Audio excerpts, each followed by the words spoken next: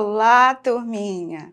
Eu sou a professora Eliane Medeiros e hoje nós iremos estudar sobre o conteúdo Hábitos importantes para a nossa saúde em diferentes períodos do tempo.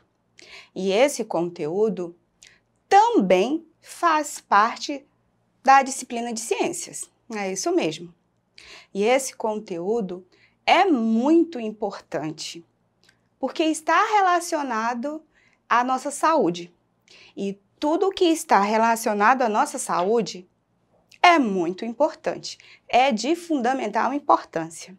Então, vamos ler informações importantes sobre hábitos importantes à nossa saúde, hábitos adequados à nossa saúde, certo?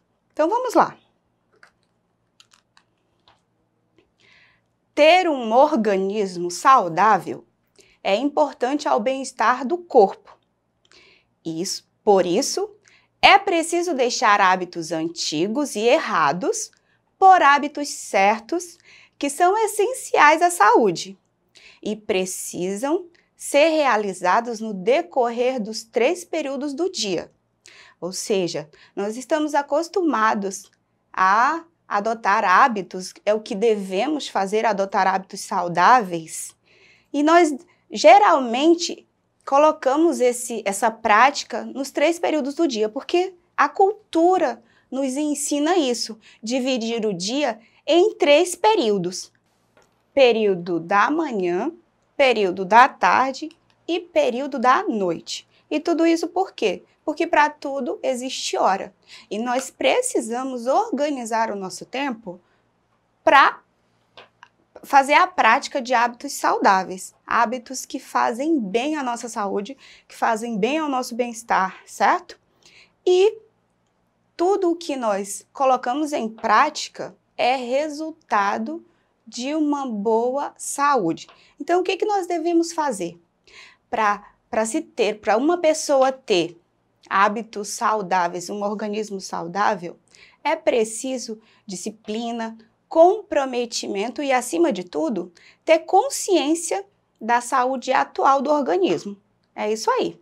Nós devemos sempre estar informados de como nós estamos e, assim, colocar em prática, adotar hábitos saudáveis, hábitos que fazem bem ao nosso corpo, ao nosso bem-estar. É isso aí. E esses hábitos, esse desenvolvimento de hábitos é crucial à nossa saúde, principalmente quando nós precisamos ter energia, vitalidade, força. É isso aí. E tudo isso, tudo envolve a higiene. É isso aí. Tudo envolve a higiene, tudo faz parte, tudo tem a ver com a higiene. Mas como? Nós precisamos envolver a higiene. E como que a gente faz isso? Vocês querem saber? Então acompanha na telinha mais uma informação sobre isso. Vamos lá. Hábitos saudáveis básicos envolvem práticas de higiene, como, por exemplo, a higiene pessoal, a higiene alimentar e a alimentação saudável e balanceada, e a higiene mental. Olhem só como é verdade. Nós sempre, tudo o que envolve hábitos saudáveis, envolve a higiene. E aí a gente pode pensar, mas somente a higiene pessoal, que nós já estudamos, né, há algum tempo atrás sobre higiene pessoal? Não. Quando se trata de higiene, não é só a higiene do nosso corpo, a higiene corporal. Quando nós higienizamos, limpamos o nosso corpo e todas as suas partes, né? Quando nós tomamos banho, por exemplo, quando nós lavamos e penteamos os cabelos, quando nós escovamos os dentes, usamos o fio dental, escovamos a língua e quando visitamos, sempre que possível, ao dentista. Além disso, existem outras práticas de higiene pessoal que também fazem parte dos hábitos saudáveis, que é como, por exemplo, limpar as unhas, cortar, né? A gente sempre deve limpar o nosso corpo. Se nós limpamos o nosso corpo, nós estamos colocando em prática hábitos saudáveis. Só que são hábitos saudáveis com relação à higiene pessoal. Mas além desse hábito, dessa prática de higiene do corpo pessoal, nós temos também a higiene alimentar e a alimentação saudável, adequada, balanceada à nossa saúde, que envolve o quê? Quando se trata de alimentação, de higiene alimentar, o que nós devemos fazer? Nós devemos sempre lavar, higienizar com todo cuidado os alimentos que nós iremos consumir. Nós devemos preparar os alimentos de forma higiênica. E principalmente nós devemos tomar água, e bastante água. Mas nós devemos tomar água potável, limpa. E isso são práticas que são relacionadas a hábitos saudáveis. Se nós fizermos isso, nós teremos uma saúde, né? Uma saúde tranquila, com qualidade, certo? E aí eu pergunto, será que nós devemos fazer essa prática somente em um período? Por exemplo, a prática de tomar água, será que nós devemos escolher um certo período do dia, como por exemplo o período da manhã, só quando fazemos essa prática? Será que nós devemos usar essa prática o dia todo? Ou será que nós devemos tomar água só quando nós praticamos exercícios, esportes? O que vocês acham? Não, a gente deve adotar, quando se trata de adotar práticas saudáveis, importantes à nossa saúde, nós devemos usar durante todo o dia, durante o período do dia, e não só em um deles, certo?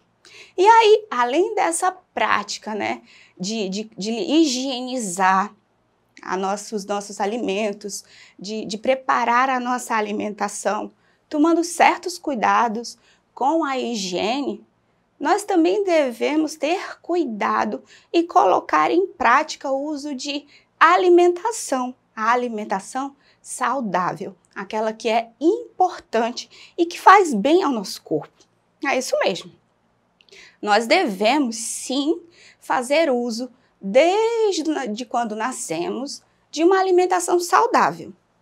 E como deve ser essa alimentação? Será que vocês sabem?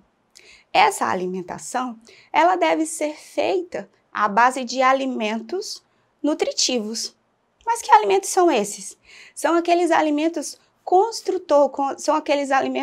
construtores que nos ajudam a crescer, a se desenvolver. E além disso, nós temos alimentos energéticos, que nos ajudam, nos dão energia, força, né? Disposição. E além desses alimentos, nós temos os alimentos reguladores, que são aqueles à base de frutas, verduras e legumes. Então, essa alimentação é uma alimentação adequada que nós devemos fazer uso constante, todos os dias, diariamente, certo? E aí, por último, vem a higiene mental. Mas como se dá essa higiene mental? Práticas diárias que fazem bem à nossa mente, que trabalham a nossa mente, é um hábito saudável. É isso mesmo.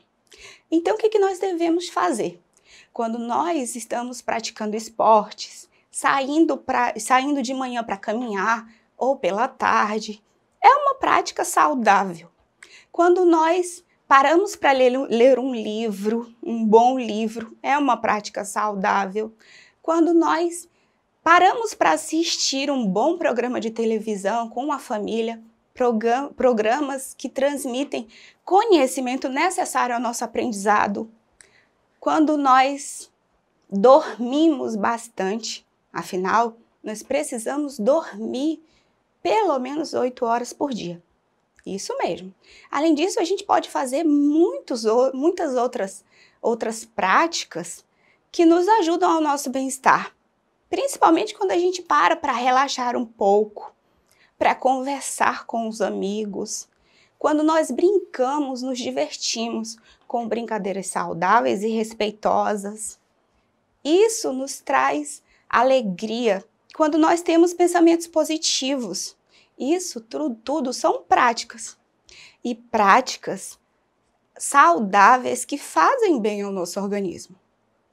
É isso aí. Além disso, tudo o que é saudável é indispensável à nossa saúde. Então, como vocês viram, a higiene são práticas que está sim relacionada a hábitos saudáveis. Como nós já vimos, a higiene pessoal, que envolve toda a higienização do nosso corpo, não é? A higiene mental, a higiene alimentar, que envolve todo a higienização, o cuidado com os alimentos e uma alimentação saudável e balanceada com alimentos nutritivos, né? Que fazem bem ao nosso crescimento, ao nosso organismo. E a higiene mental, que é aquela que trabalha a nossa mente, né? Corpo e mente precisa estar um alinhado com o outro. Um acompanha o outro. Então, essas são práticas saudáveis que só favorecem o nosso bem-estar. É isso mesmo.